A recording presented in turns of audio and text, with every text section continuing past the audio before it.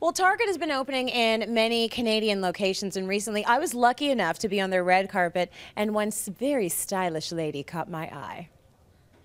So now you're with Target, which I think is phenomenal for them to have you here and representing. What's your connection with Target? How do you feel about Target? Just an enthusiast, just an admirer. I know well the importance of accessibility. I mean, I had a line of clothing a while ago, and that really was its sole purpose, was to bring well-made clothes at an affordable price to more people in more places, and specifically women.